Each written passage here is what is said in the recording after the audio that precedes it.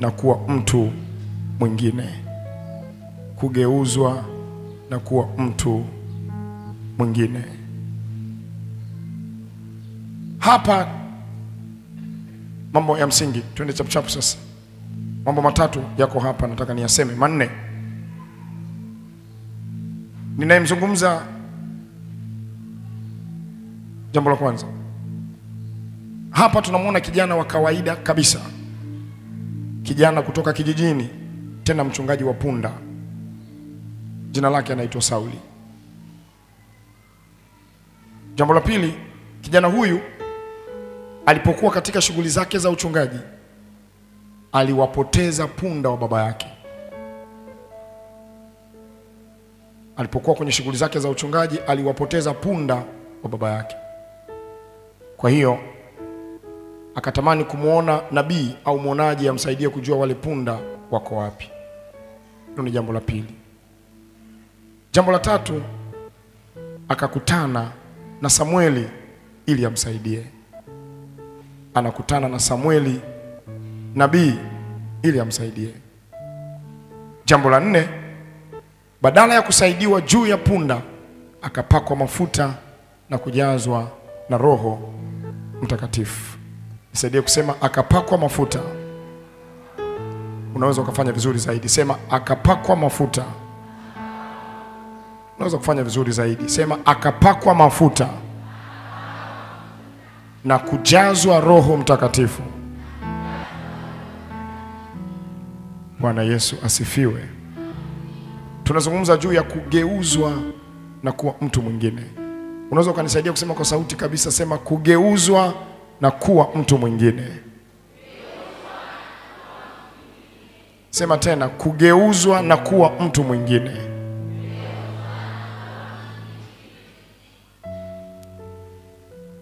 Mambo matatu mengine ya kukumbuka.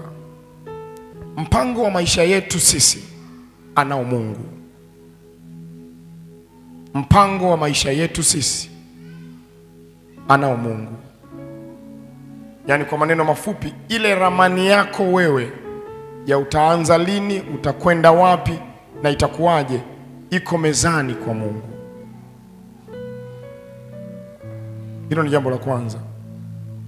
Jambo la pili, matumizi yetu makamilifu, yani kutumika kwetu kikamilifu, kutadhihirika baada ya kujazwa na nguvu za Roho Mtakatifu. Matumizi yetu makamilifu, utumishi wetu wa kiwango cha ukamilifu utadhihirika baada ya kumpokea Roho Mtakatifu. Hapo tutatumika kwa kiwango cha juu. Jambo la tatu, waliotushangaa kwa ukawaida wetu zamani watatushangaa kwa upya wetu wa sasa. Waliotushangaa kwa ukawaida wetu wa zamani watatushangaa tena kwa upya wetu wa sasa. Ninakuombea Bwana akupe upya tena katika jina la Yesu.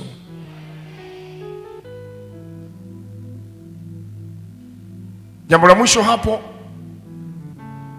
watu hao watakao kushangaa watawaambia wengine, watu wale walioupindua ulimwengu wamefika huku nako. Watu hao watakao kushangaa watawaambia wenzao, watu wale walioupindua ulimwengu wamefika huku nako.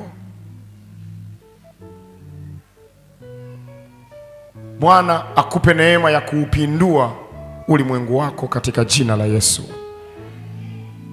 Andika Matendo ya Mitume sura ya 17 mstari wa 6.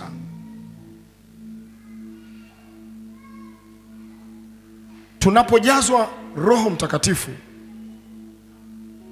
kinatokea kitu cha ajabu sana kwenye maisha yetu. Mwalimu wa Sunday School alikuwa anafundisha leo na akagusia kidogo juu ya tofauti iliyopo kati ya uvuvio na ujazo. Tofauti iliyopo kati ya uvuvio na ujazo. Labda niseme machache kwenye hilo eneo. Tunapookoka, nimewahi kutoa mfano hapa, nafikiri si ilikuwa ni ibada ya katikati ya wiki. Tunapookoka tunavuviwa na Roho Mtakatifu. Tukiokoka tu tunavuviwa. Manake tunampokea Roho kwa kiwango kidogo cha chini, kiwango cha kututosha kuishi maisha yetu ya kawaida, lakini sio kiwango cha kuishi maisha ya ushindi dhidi ya dhambi. Tunamwona Yesu anawaambia wanafunzi wake kwenye Injili ya Yohana baada ya kufufuka, ile sura ya 21, anatamka, anawaambia pokeeni Roho Mtakatifu. Alipowatokea tu, alichokuwa anaongea pale, alikuwa anazungumza juu ya uvuvio, hakuwa anazungumza juu ya ujazo. Unapojazwa Roho, maana yake unajazwa mwili wako wote, kila eneo la mwili linajaa.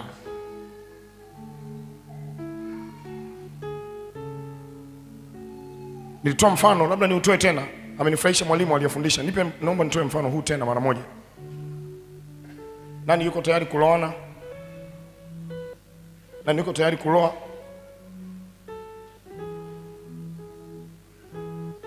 Safi kabisa.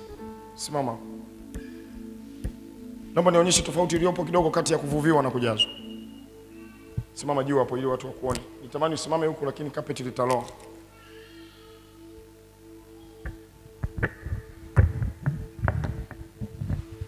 Tunapookoka tunavuviwa. Tunampata Roho kwa kiasi. Niangalieni. Na kunywa. Kunywa.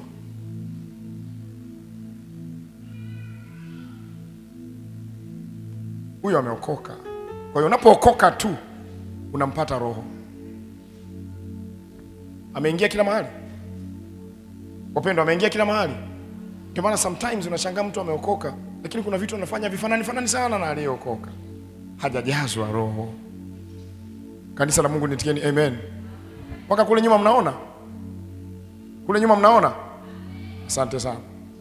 Kwa hiyo kuokoka ni kunywa.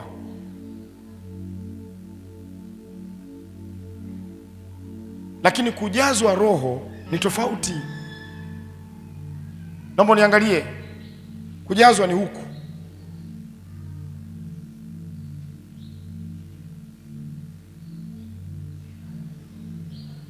Hapa anajazwa.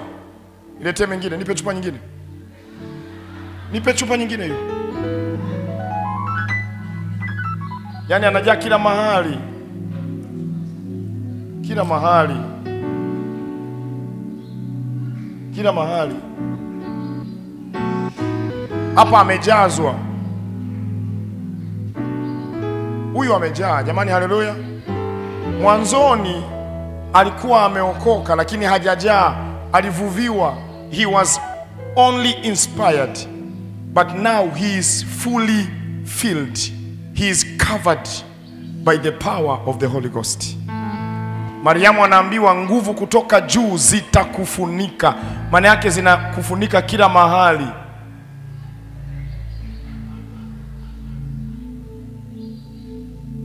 Itieni amen. Kwa hiyo kama umeokoka, safi kabisa, ila umempata Roho huyu hapa. Ukitaka kufanywa vizuri kabisa, jaa. Asante sana. Pigie makofi mtumishi wa Bwana.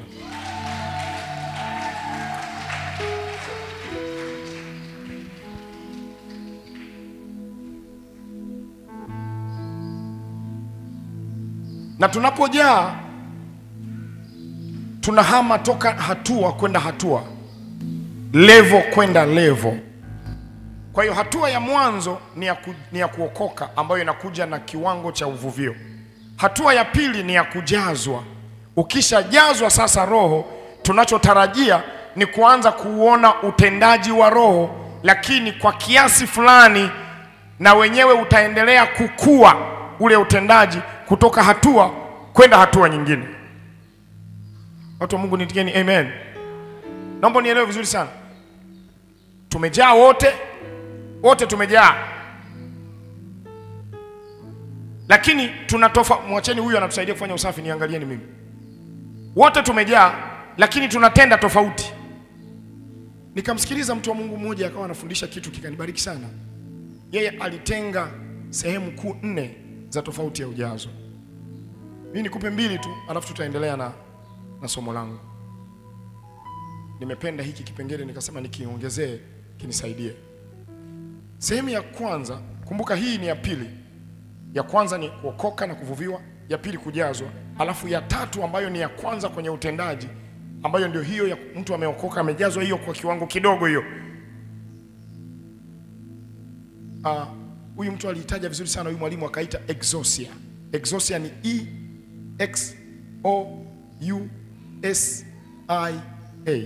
Exousia. Exousia. E-X-O-U-S-I.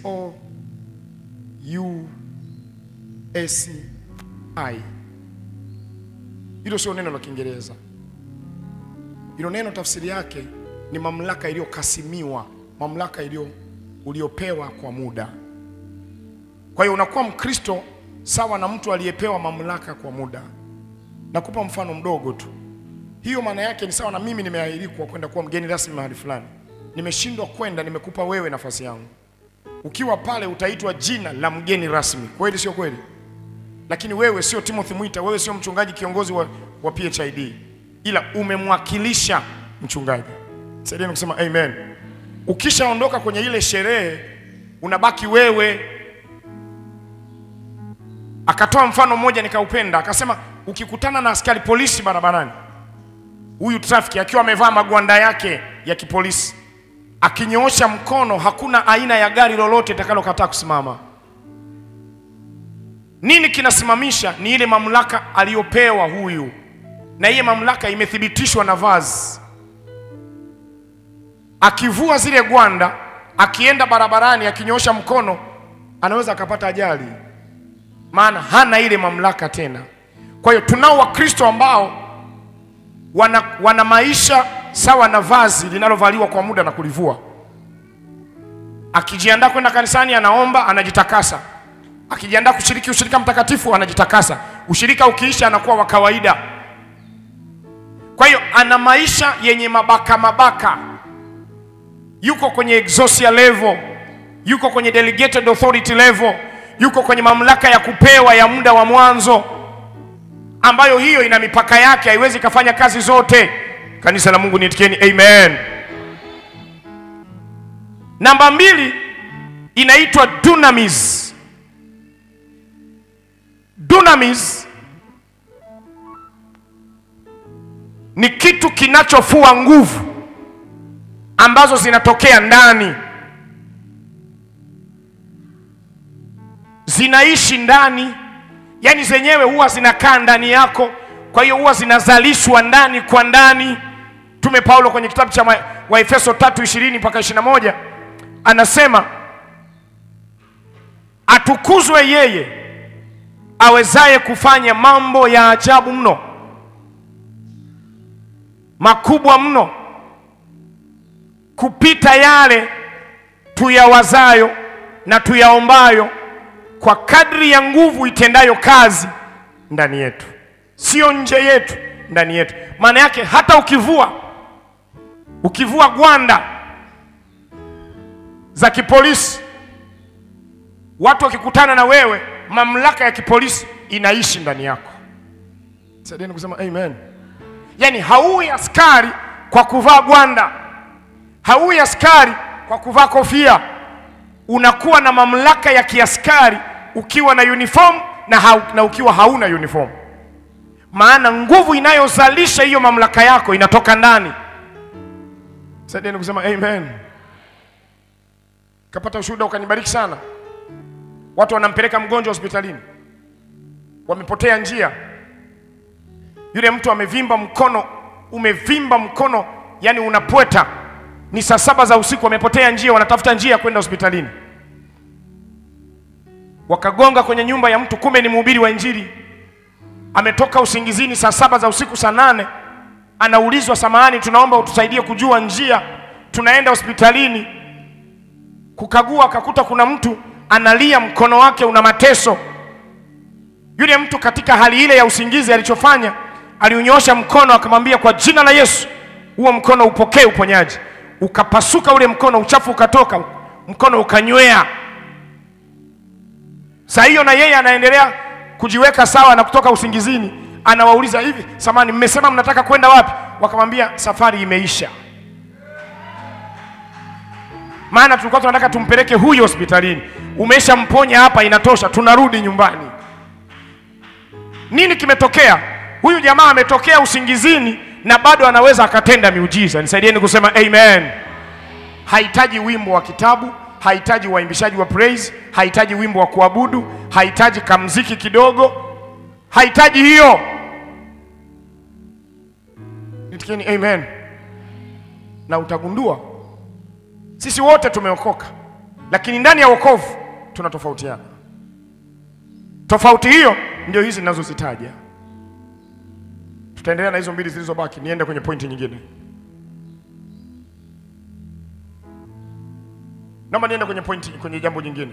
Naomba nikupe mifano michache ya watu waliojazwa roho wakageuzwa. Yaani walipojaa tu wakageuzwa, maisha yao yakawa tofauti. Mfano wa kwanza ni Petro, mwanafunzi wa Yesu. Twende kwa haraka Luka 22 mstari wa 54. Nifuatishe maneno haya.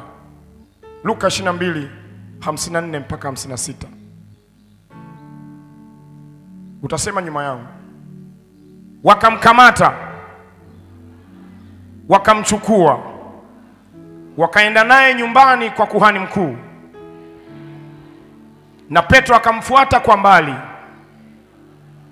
Na walipokwisha washa moto katikati ya kiwanja, waliketi pamoja, naye Petro akaketi kati yao. Ndipo mjakazi mmoja, sauti zenu hazitoshi, akamuona ameketi akiwa katika mwanga, akamkazia macho akasema, na huyu alikuwa pamoja naye. Akakana akisema, mwanamke, simjui. Muda mfupi baadaye mtu mwingine aliyemuona akasema, wewe nawe mmoja wao. Petro akasema, mtu, si mimi. Halafu yapata saa moja mtu mwingine alikazia akisema, hakika na huyu alikuwa pamoja naye, kwa kuwa yeye pia ni Mgalilaya. Petro akasema, mtu, sijui usemalo. Na papo hapo alipokuwapo katika kusema, jogoo aliwika. Petro anamkana Yesu mara ngapi?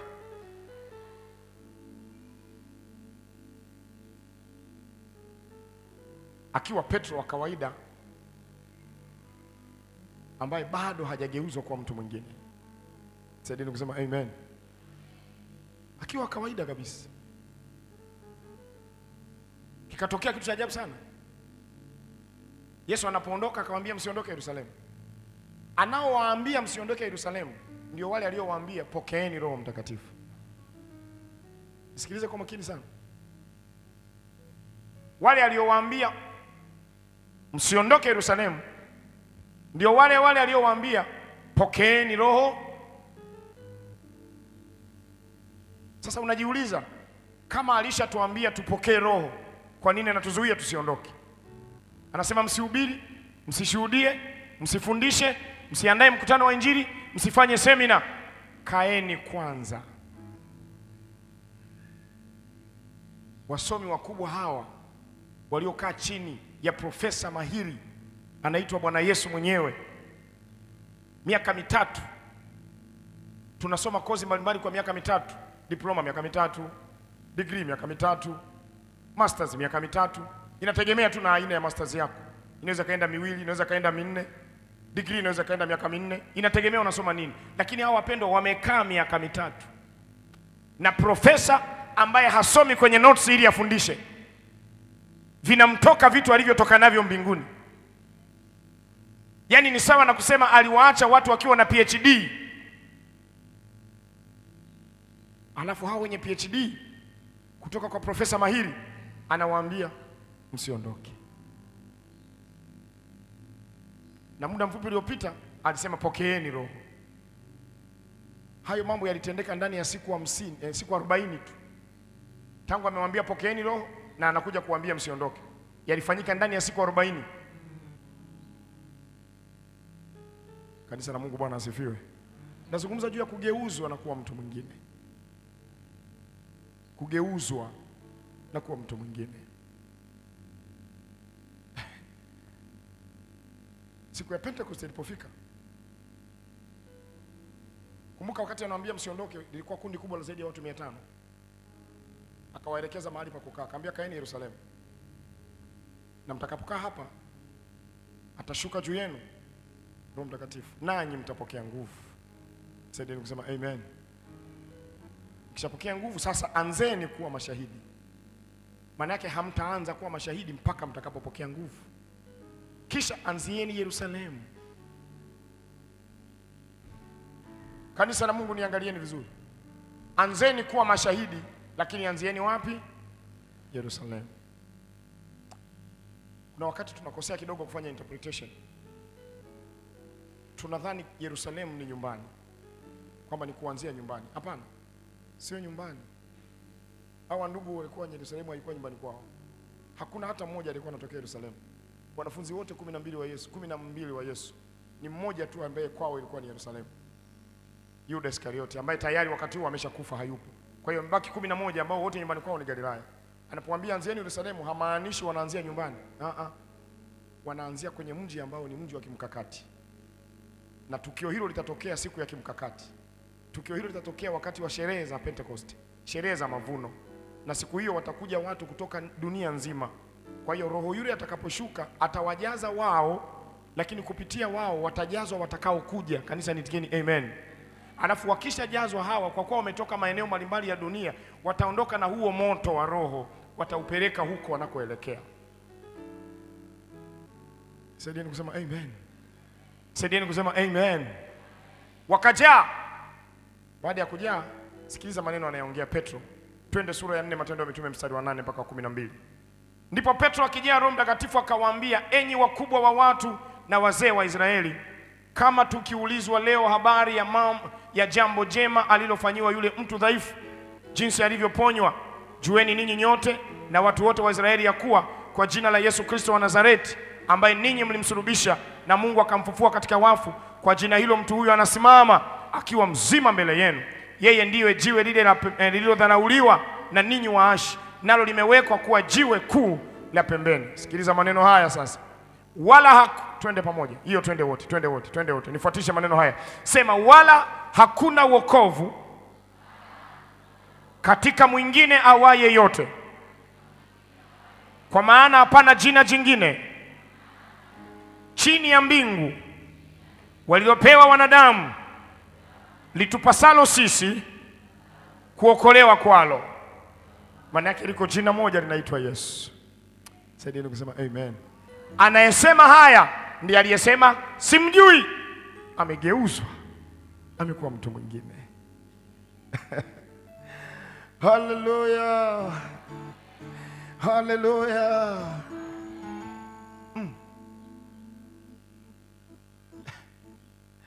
Huo ni mfano wa mtu mmoja aliyegeuzwa. Mfano wa mtu mwingine aliyegeuzwa ni rafiki yangu mmoja, mhubiri wa injili sasa hivi mkubwa kweli. Yeye alikuwa na hofu mpaka hawezi kuchumbia. Yaani hata alipofika wakati wa kuoa alishindwa. Akamuita mdada wakiwa wanasoma. Akakaa naye karibu masaa 2. Kumbe anataka kumuoa lakini hawezi kumwambia. Ameokoka ila hajajazwa roho. Bado ana hofu. Kwa hiyo amekaa na yule dada, akawa tu anamuuliza maswali. Hivi ulisema kwenu ni wapi? Dada anajibu, hivi ulisema wewe ni wangapi kuzaliwa? Hivi mjomba wako anaishi mji huu? Hivi unasoma kozi gani? Baadaye dada akamwambia, haya ndio ulionitia. Akamwambia, lakini liko na jingine moja. Lipi?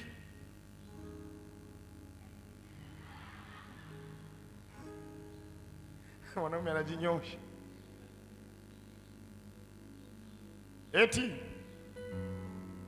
watu wanasema wewe unaweza kuwa mke wangu. Watu wanasema mimi naweza kuwa mkeo. Na wewe unasemaje? Hana uwezo wa kuongea. Wapendwa, Bwana asifiwe. Nimesema Bwana asifiwe. Kumbe unaweza ukakosa mke kama hujajazwa roho. Unaweza ukakosa mke. Unamuita afu unampigisha story. Unamfanyisha kikao cha bila agenda.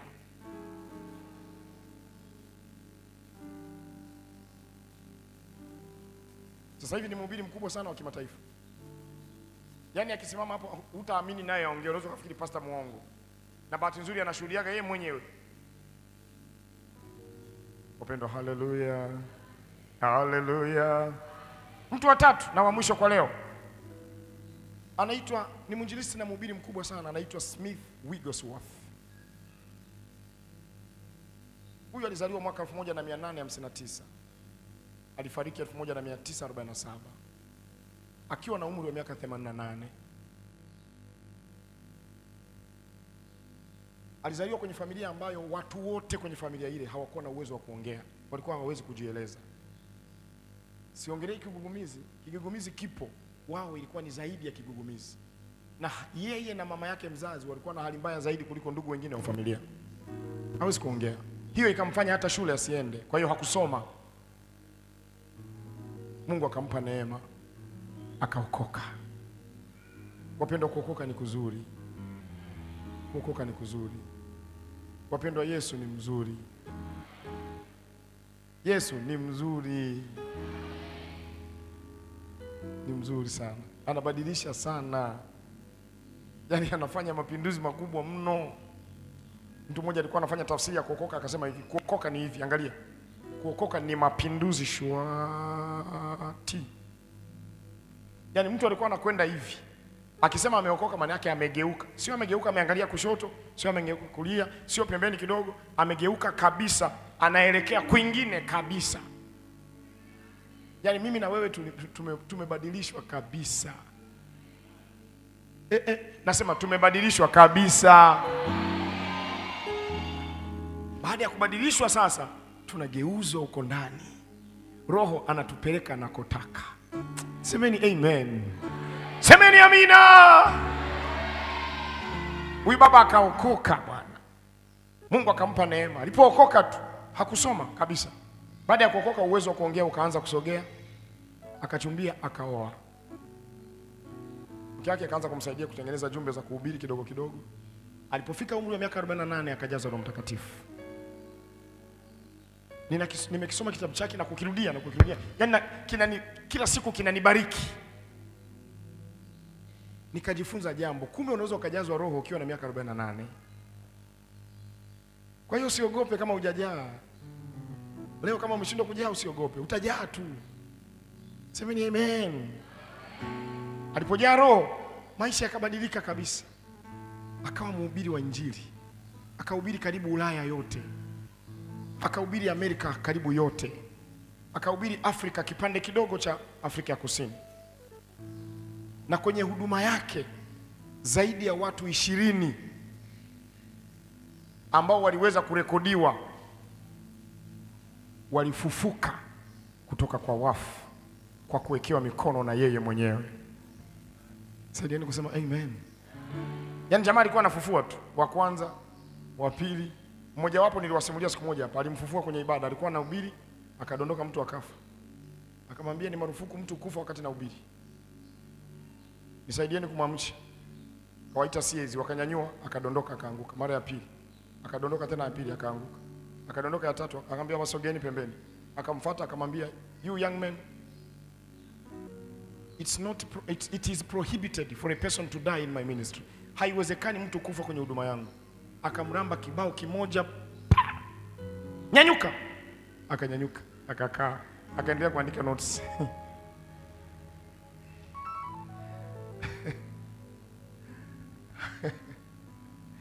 Mimi nataka wafufuaji humu ndani kwa jina la Yesu.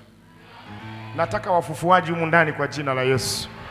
Nasema nataka wafufuaji humu ndani kwa jina la Yesu. Alafu mambo ni rahisi, ukitaka kufufua, fanya mazoezi. Kutana na chura amekufa, weka mikono. Wala sitani. Weka mikono juu ya chura, fufua. Akiweza kufufuka chura, kuisha kazi. Sijui kama niliwasimulia story ya yule jamaa alikuwa baada ya kufanya semina ya kuvikwa uwezo, akajua, akaambiwa hakuna pepo litasimama mbele yako, akaweka mikono juu ya pepo, akashindwa kutoka. Kilichotokea, akatoka na hasira, akaenda kwenye mti wa mpapai. Akafika akamwambia mti wa mpapai, nimeambiwa nikiwa na imani ndogo kama chembe ya haradali naweza kuambia mlima ng'oka. Sasa wewe sio mlima, wewe ni mpapai. Wewe mpapai nakwambia ng'oka kwa jina la Yesu. Mpapai ukanyanyuka, ukatua pembeni na mizizi yote. Sio story. Sio story. Ukatua pembeni na mizizi yake yote. Alipotoka pale hakusubiri mpapai utue chini, akarudi kwa yule mwenye pepo. Alipofika kwa yule mwenye pepo, kabla hajasema kwa jina la Yesu, pepo unafanya tu mazoezi. Unataka kufufua, anza kufufua kwa jina la Yesu aliye hai. Mambo matano ya mwisho tunamalizia. Jambo la kwanza, kumbe unaweza kujazwa roho leo ukiwa na umri wa miaka 48.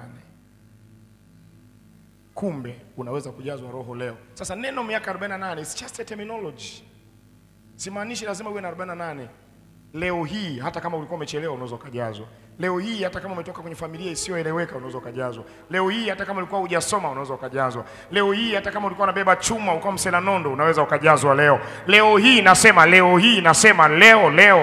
Hata kama umeombewa sana hujajaa, leo unajaa kwa jina la Yesu aliye hai. Semeni amina. Jambo la pili, kumbe unaweza kugeuzwa leo na kuwa mtu mwingine. Leo unaweza kugeuzwa na kuwa mtu mwingine. Na unajua kwa nini? Namba 3, anayetugeuza ni Roho Mtakatifu. Anayetugeuza ni Roho Mtakatifu. Jambo la 4, shauku yako ya kumtamani Mungu itakupa haja ya moyo wako. Shauku yako ya kumtamani Mungu itakupa haja ya moyo wako. Nafundisha chuo cha Biblia. Juzi tumeombea ujazo wa Roho Mtakatifu. Actually hatukuwa tunaombea ujazo, lakini tuliomba Mungu alafu tukajaa nguvu. Nikasikia maelekezo ya Roho Mtakatifu niombe juu ya uwezesho wa Roho Mtakatifu wa utendaji wa miujiza. Sasa wakati ninaomba, mtu mmoja nikaona alikuwa amenyoosha mikono namna hii, anafanya hivi. Baadaye akanifuata. Akaniambia, ulipokuwa naomba nimesikia kama mikono yangu imewekewa mzigo, umenilemea, miguu ikashindwa kushikilia mzigo uliowekwa juu. Na wakati tunaongea akaanza kutetemeka tena. Shauku ile. Shauku. Kiu. Hivi shaona ukiwa na kiu. Ukiwa na kiu unataka maji.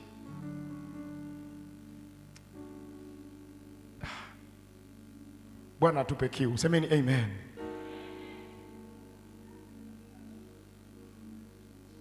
Namba 5 na mwisho, unaweza kugeuzwa leo na kuwa mtu mwingine. Simama juu.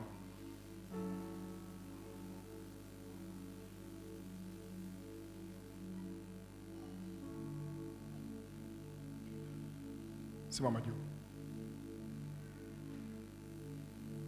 Umekuja ibadani leo, lakini unajifahamu kabisa. Tusimame wote, tusimame. Ukishamaliza kuandika notes zako simama.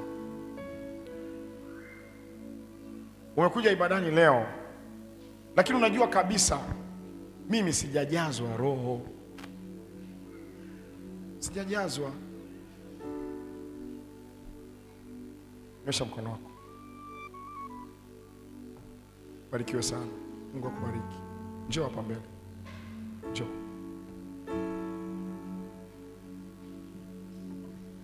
Simama hapo. Yes, hapo. Mstari mmoja hapo.